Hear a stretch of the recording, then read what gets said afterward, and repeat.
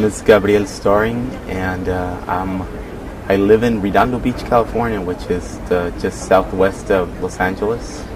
I'm 39 years old, almost 40.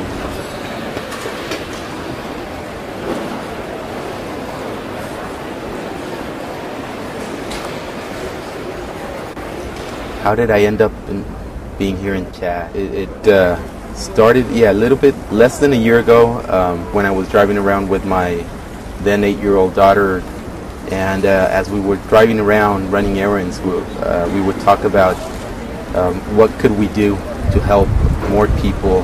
When I started hearing about the anniversary of the 10th anniversary of the genocide in Rwanda, and going through all the emotions of hearing that and knowing that back in 1994 I had heard about it, and I really didn't do anything. I mean,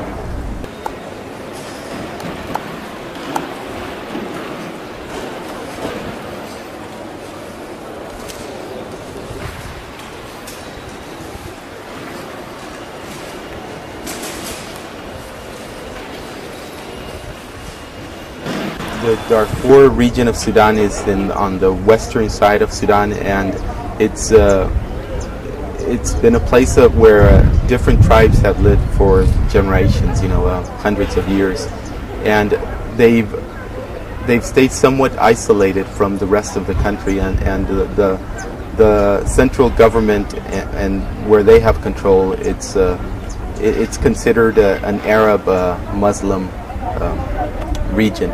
The way that the people in power see them is that they see them as black Africans, and the people in power consider themselves Arab Muslims.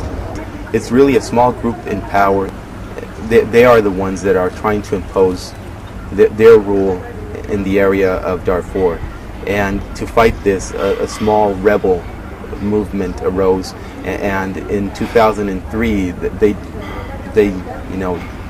did a few skirmishes here and there, and that's where the Sudanese government used that as an excuse to just go in and wipe out the whole population from the area.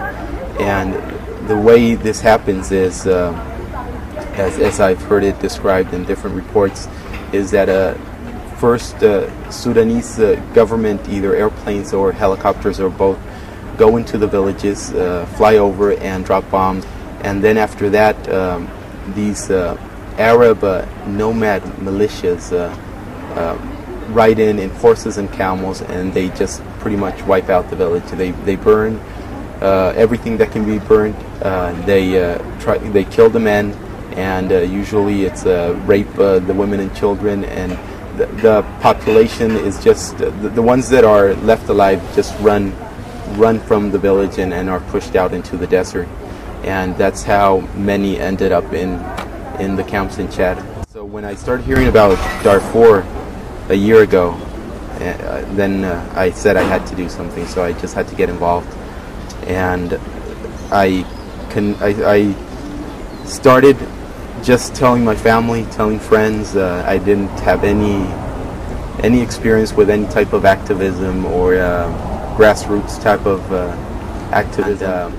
When things really kind of jumped to the next level is when I connected with the online community Omidyar.net, and there I met other people that were really involved, very caring people about what was going on in Sudan. And there it kind of, at the beginning it was a lot of talking about how frustrating it was to see that another genocide was taking place, and again the world was not responding. Little by little we started switching to, okay, what can we do about it? And from there I came up with a few ideas for some campaigns, and we all worked together in making them happen. What I was starting to really feel a passion for, which was trying to get as many people involved as possible and just not stop acting while this was going on. And somehow from talking the idea to come to where the people are and record their stories and bring them back to the rest of the world came about.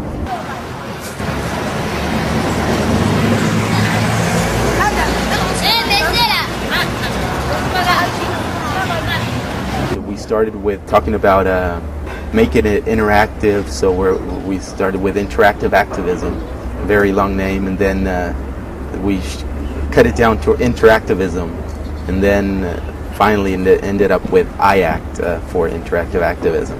The idea is to go to the camps on the Darfur Chad border, talk with the people, show the life in the camps, walk through it with them, and then also present what the aid workers are going through, and put it up on a daily basis on our website, stopgenocidenow.org.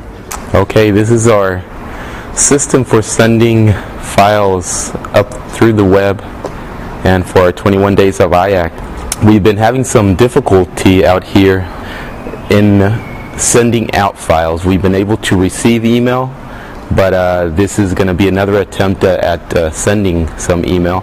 And what it is some software that goes along with this satellite that allows us to easily upload files, data files. So it's what we hope to use once we're out in the camps. We'll record, do the editing on another laptop, an iBook, where we have the editing software. Then we know that we can transfer it to this PC, and then from there, theoretically, up to a satellite and to everybody that has an internet connection.